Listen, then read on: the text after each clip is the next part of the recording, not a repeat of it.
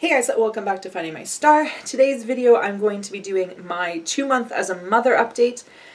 We have been a family for 2 months now, and I'm going to not cry during this video. That's my goal. It's not going to work. Just a disclaimer quickly before I get started. If you are struggling to conceive or you are in the process of adopting and having a hard time, don't watch this video.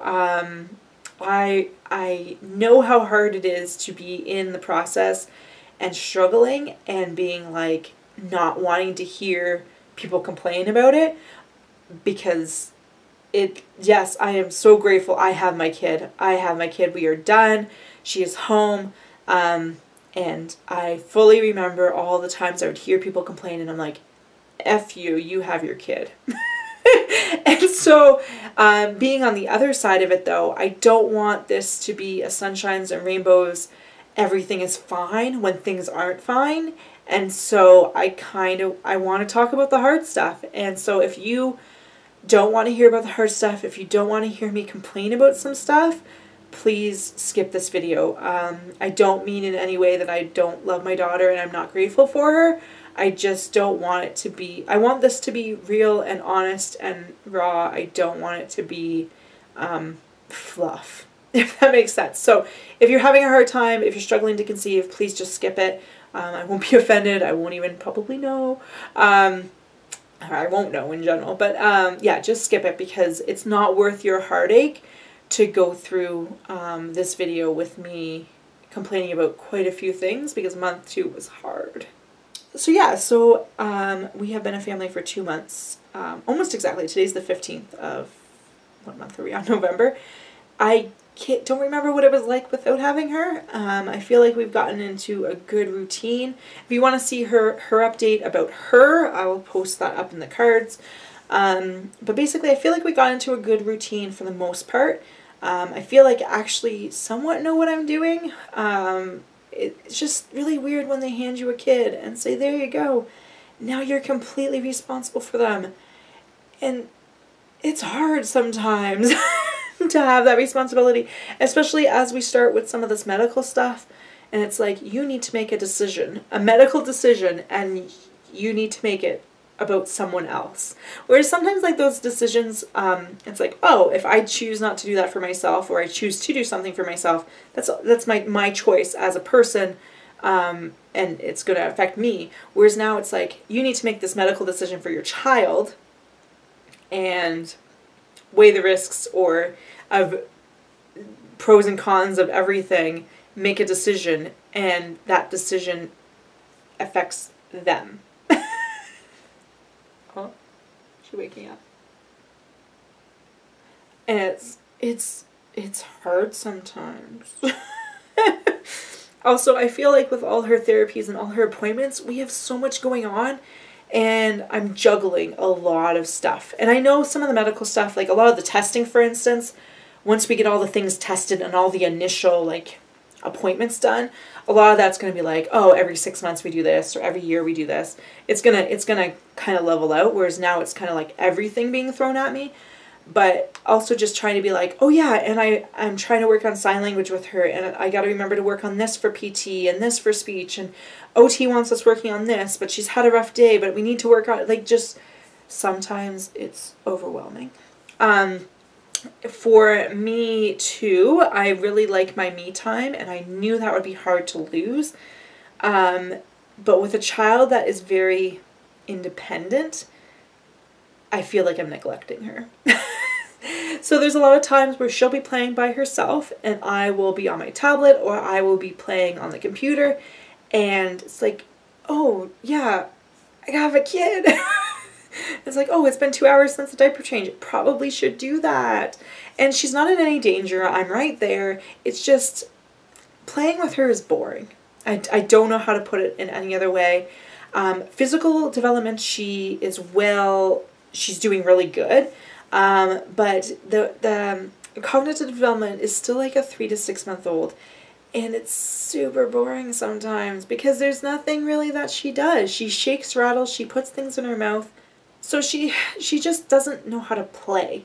It's just like, here's a thing, I shake it for her, she giggles a bit, I shake it some more, she giggles.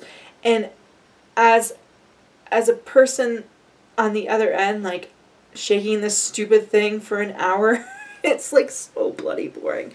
And I got some toys for Christmas for her that I'm like, this probably isn't gonna work. I think the one, I'm gonna post a video, but what is it, like 12 to 36 months?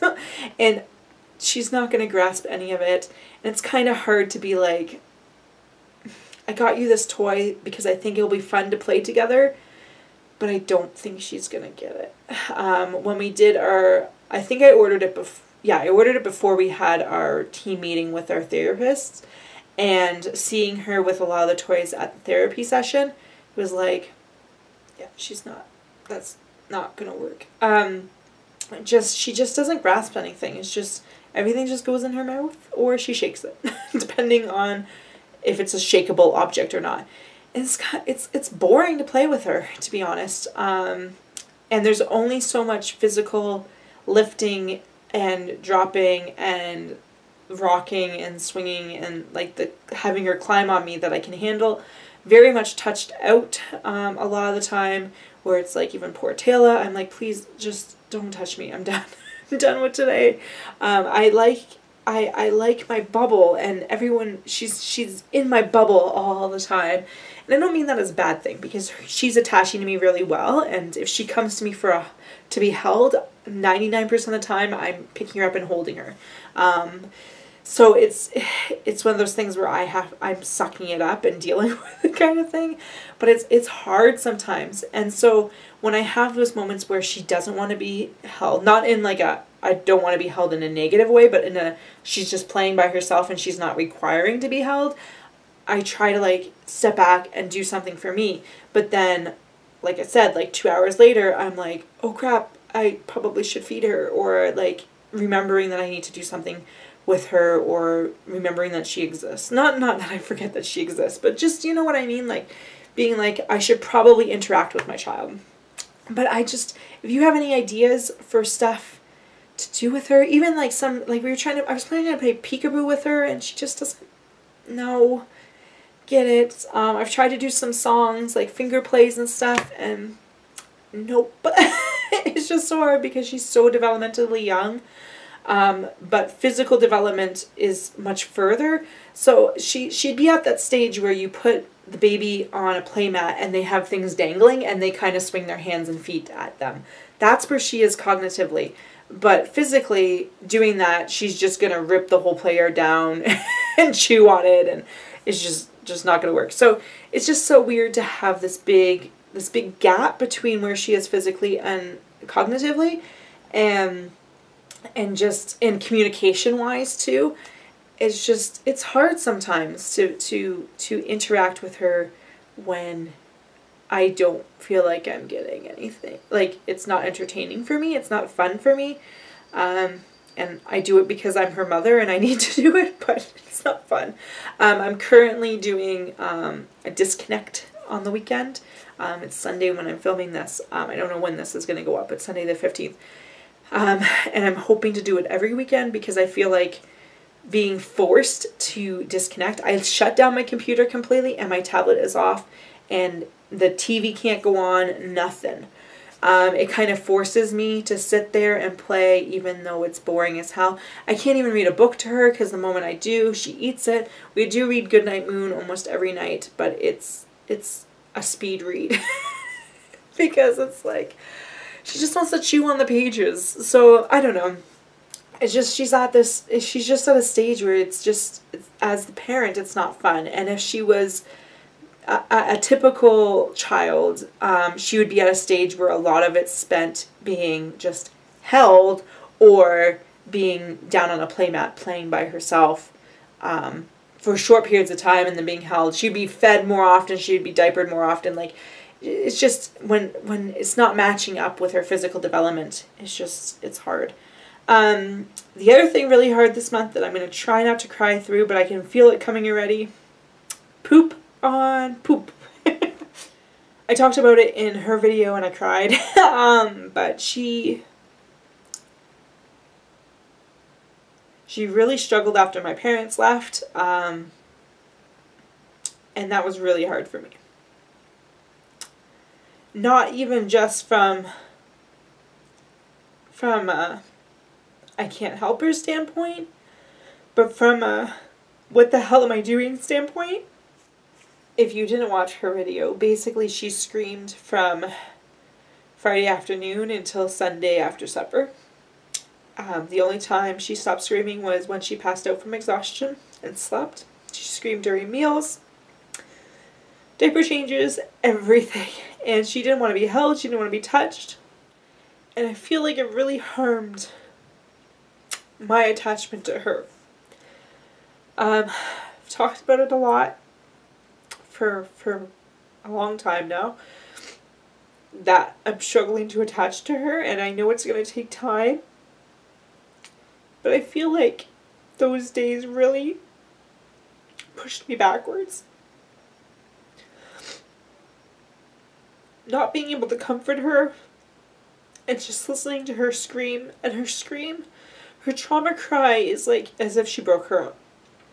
It is not just a I'm upset kind of cry. It is literally screaming. And to listen to that and not be able to help it all, there was a lot of, I can't do this, but I don't have a choice. Because, not that I'm stuck with her now, but like, I'm her mom, and this is my job now. And no matter how hard it is, this is my job. This is what this is just who I am now. And as much as I don't want to deal with it, I have to. But, like, there was times where I'm like, should I just get earplugs? Because I can't take this anymore. And when she won't let me touch her or hold her, it was a lot of, she would sit on a playmat and I would go in my room and cry. Because I don't feel like me being upset around her then is helpful in any way. And when I feel like I'm losing patience and losing my sanity, often the best thing is just to walk away and have my own little meltdown. But so many times I was just like, please just shut up for 5 minutes so I can have a break. And like I said, I feel like it really harmed me feeling attached to her, because how do you feel a bond to this thing that is just screaming?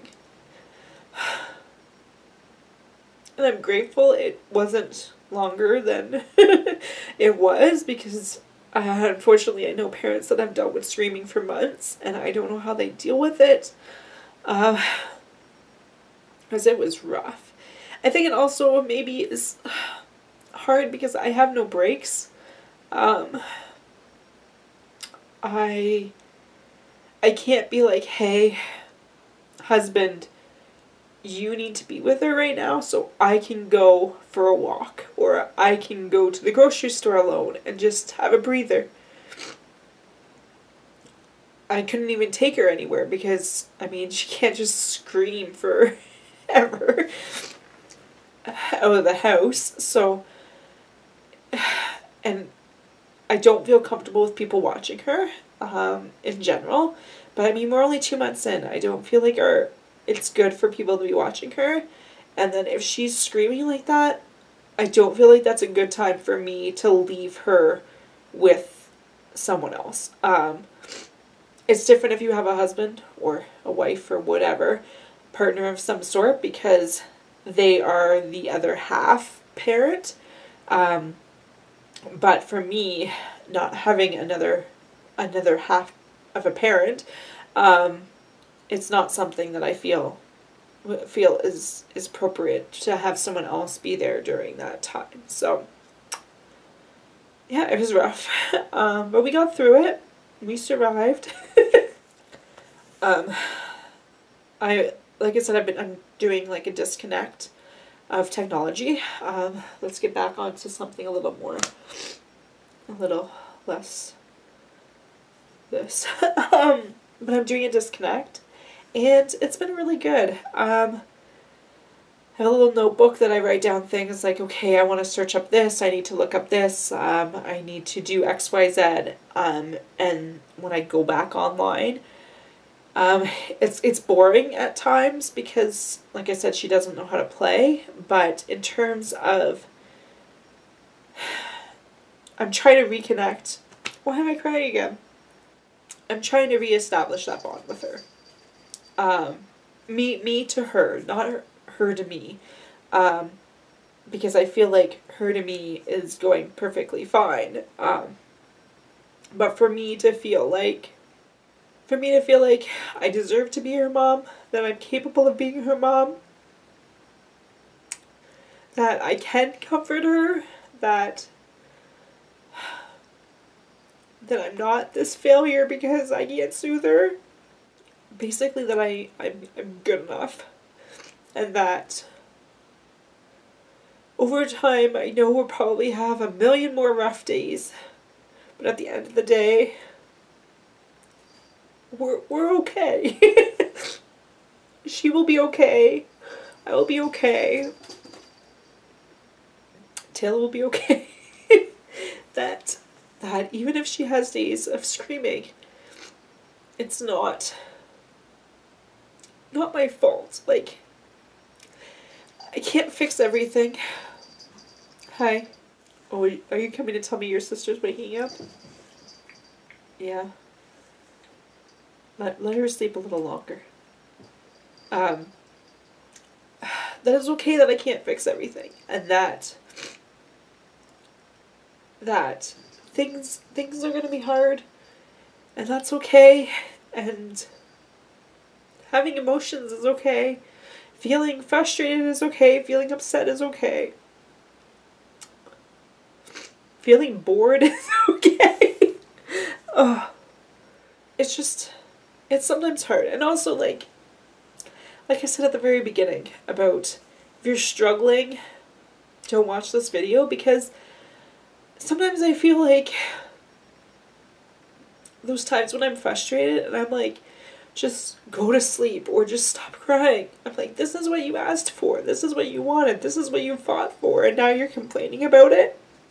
But at the end of the day, even though she's totally worth it, and there's so many more wonderful moments, it doesn't take away how hard things can be in the moment. There's also absolutely nothing that can prepare you for trauma. I've read a bazillion books. I've talked to a million people. But until you're in that moment hearing your child scream for days on end, nothing can prepare you for that. And not knowing, like I said, in that case, I'm pretty sure it was my parents leaving, but there's times where I don't know what's caused it. And not having that communication, not having that information, nothing can prepare you for what you, like, for what that's going to be like. And when you can't fix it, and you're someone that likes to fix things, it's hard. There's certain things like feeding trauma, for instance.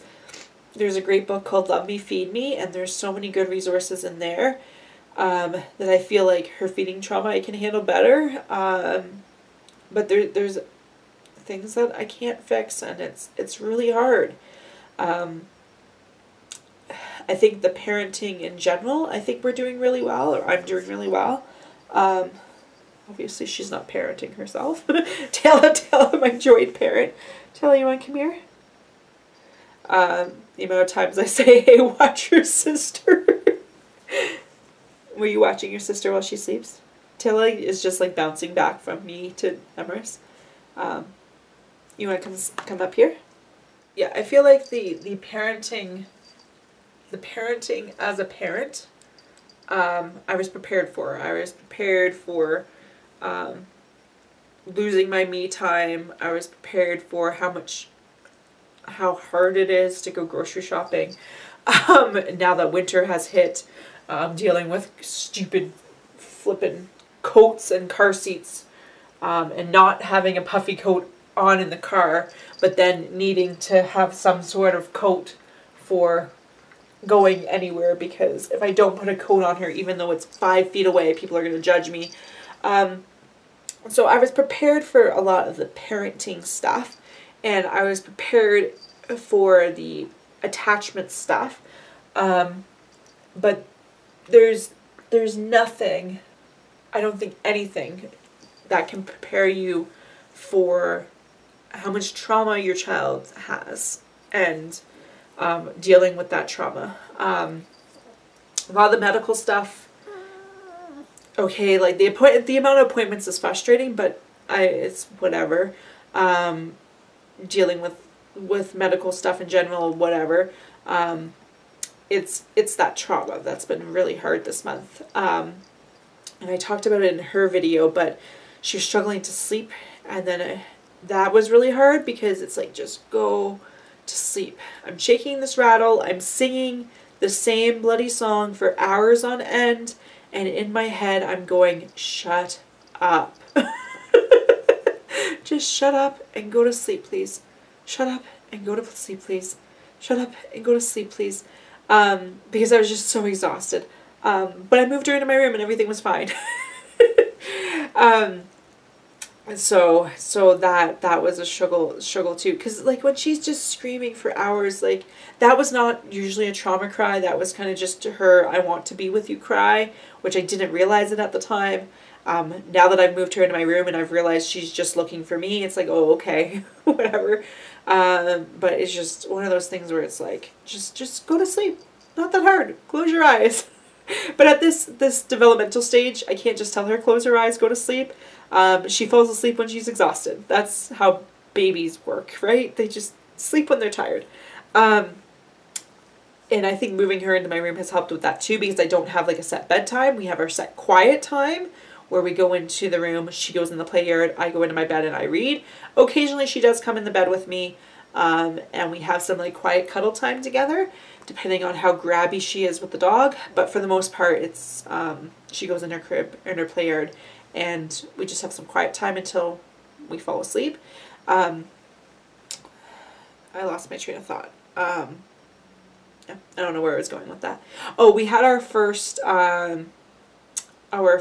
post report, which was stupid. We had that like a while ago. I want to say like 2 weeks ago, before all the hard stuff happened. Some of the I think she was moved back into my room by the time we had our first report. So we had some of that nighttime issues, but we definitely did not have those rough days, which is so stupid. It's like, you've been home a month, here's your first post report. But the thing is, she has to write it, submit it to the government, and the government submits it to the agency then gets it translated. Like, it's so many steps. So a lot of that was stupid. I think it was like 2 hours long, via Zoom. She originally said that she had to come, and I was like, I don't want people in my house. I don't have a choice with occupational therapy, but beyond that, I don't want people in my house. COVID, like, pandemic, why are you requiring me to have a stranger in my house during a pandemic for a report that can be done over the phone? So anyway, so I was frustrated by that, but then it turned out that they didn't have to come, so she was able to do it over Zoom. But it was just, I don't know, I thought like when I was done and had her home, I would be done with the adoption BS, and this was just more adoption BS. And I had to keep reminding myself, like when I was answering, that they aren't going to take her away from me if she's not having perfect times. They're not going to take her away from me. This is not a judgment of my parenting. If she's not eating solids, it is not a judgment on my parenting if she's not walking. Because I just feel like with the post-report stuff, a lot of the questions, Taylor's on my lap now, so if I'm looking down, that's what I'm looking at. I just feel like a lot of the post-report stuff was the same bull that was in my home study. And that constant, like, judgment and, like, the feeling of judgment, whether or not it's there, but that feeling of being judged constantly. And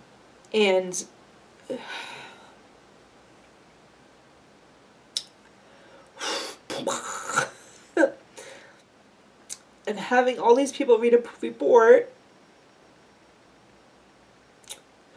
and decide, am I a good mom?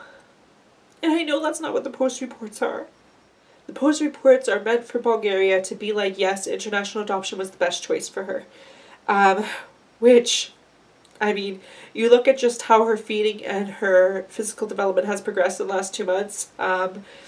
Clearly, way better position.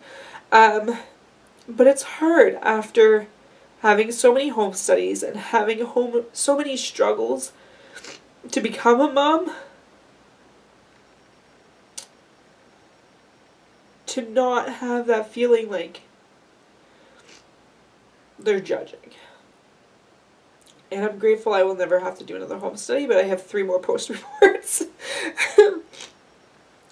And I am completely honest with them. So, depending on how she's doing in the next one, could be talking about some hard stuff. And it's hard sometimes too to not be like,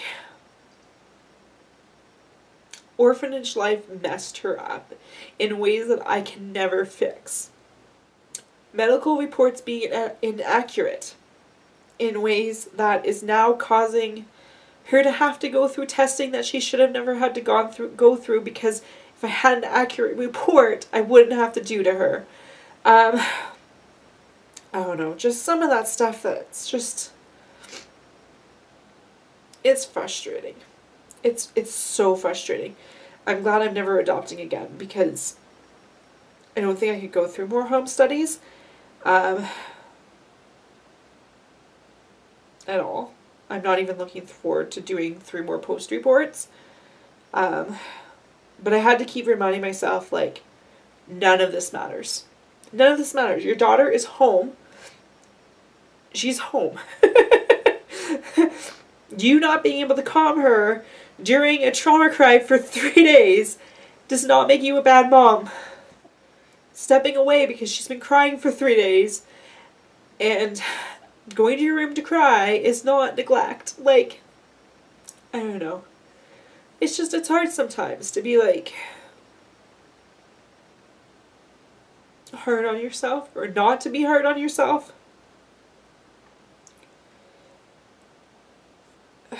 Especially when you fought for so long to get here, and then things are hard. And not that I regret anything, but like those couple of days I was like, what the hell did I do? What did I do? I don't know. It's been a hard month. My battery's gonna die. And I wanted to film a cloth diaper update, but I need to fix this all anyway. Yeah, so it's been a hard month. We got through it though. I'm just hoping that I can repair my bond with her. Not her bond with me, because I feel like her bonding with me is fine. But me bonding to her, if that makes sense. Am I going the right way with this? Her feeling like my daughter. I need to fix that, because this was a hard month. Hard month. Anyway, I'm going to go. Again, another long video, although this is half the length of the last one. And I think I spent more time crying, so by the time I edit all that, it'll be a reasonable length. It's just been a hard month. Hard month. And it's not the medical appointments, it's not the parenting, like the regular parenting aspects, like, are fine. It was the trauma stuff. Those couple days were rough. Those nights were rough before I figured out, oh wait, it's me. She wants to be with me. Those were kind of rough. She's also been teething, which I don't think I mentioned in her video. But those days were off and on rough, especially when I feel like I'm touched out, especially when I feel like I'm bored. I'm going to go because my battery's going to die any second now. Anyway, thank you so much for watching. Don't forget to subscribe. I'll do a cloth diaper update as well. as we've been cloth diapering for 2 months. And I will see you guys later. Bye, guys.